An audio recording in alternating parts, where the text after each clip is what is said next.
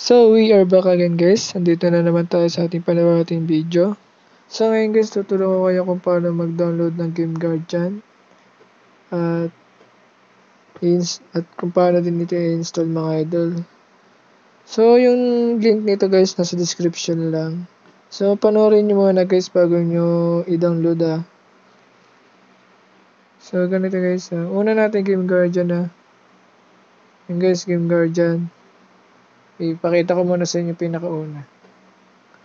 So, may makikita kayo ditong download Game Guardian 99.0 APK.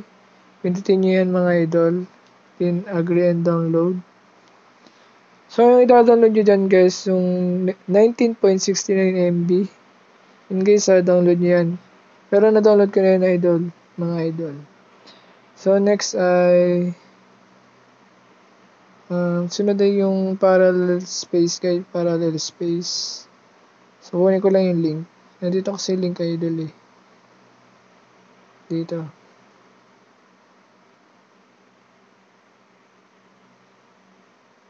Ang copy. Punta tayo dito. Paste natin.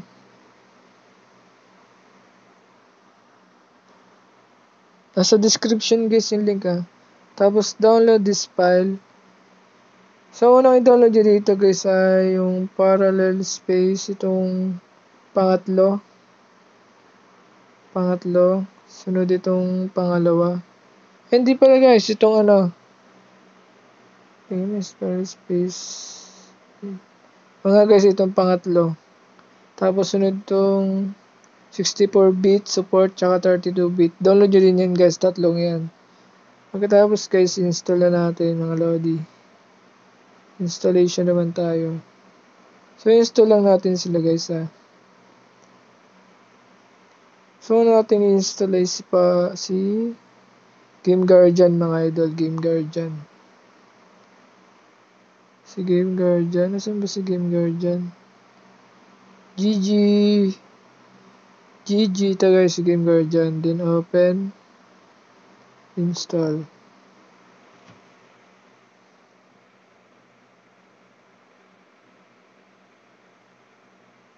Yan. Okay, done. Then home natin mga idol. Tapos pindutin nyo to guys yung Game Guardian na SW. Then continue. Okay. Yung 64-bit guys 64-bit. Yan. 64-bit guys. Wait natin Yan. Settings. Then allow. Install guys.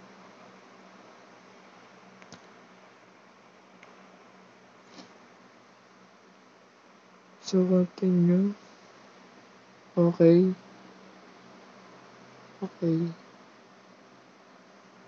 So cancel muna natin mga lodi. Then back. So i-uninstall natin itong mga idol to. Uninstall natin. Itong original. Yung pinagkuha na natin ng pan-cheat natin. So uninstall natin mga lodi. Tapos pindutin natin ulit itong SW na to. S4 yata to. Ito guys to. Pindutin natin yan. No root. Tapos okay.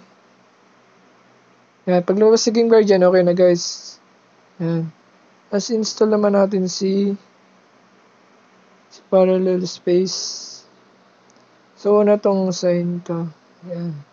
Open. Install.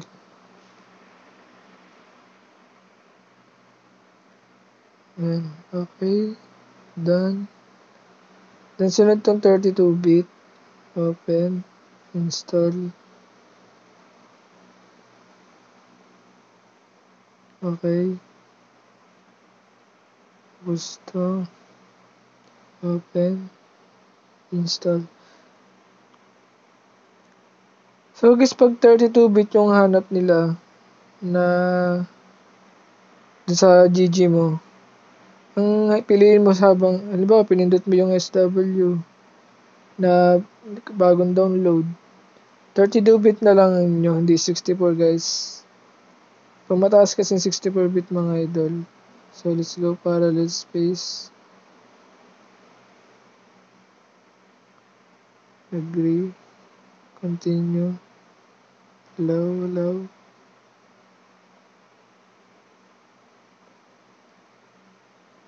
Wait lang natin guys ha.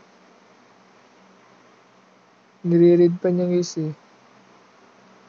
And start. Tanggalin natin yan. Magtira tayo isa yan si Google. Accept. Tapos i-add natin guys yung lumabas na ganito. Ito, wait. Itong 64 na to, 64-bit. PX. Tsaka si car parking. So, pindutin natin tong PX yung 64-bit. Yung Game Guardian.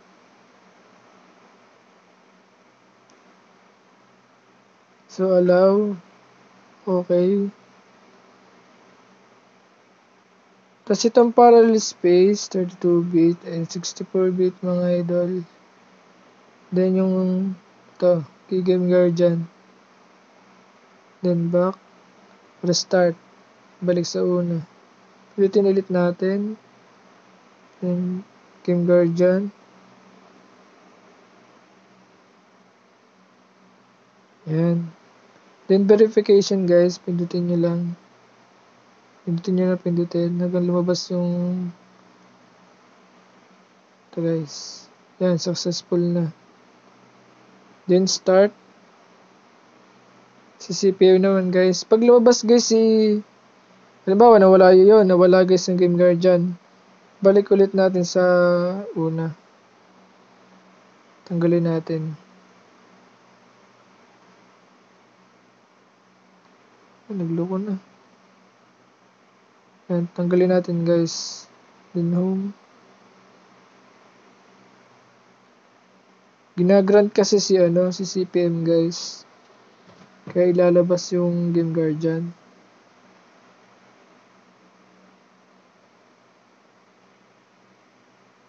Nagrant pa din siya. Tanggalin natin.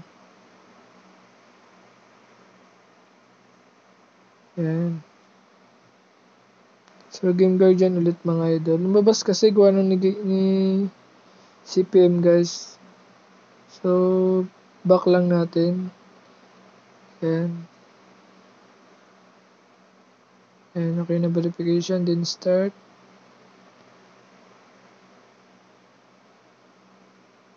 Car parking.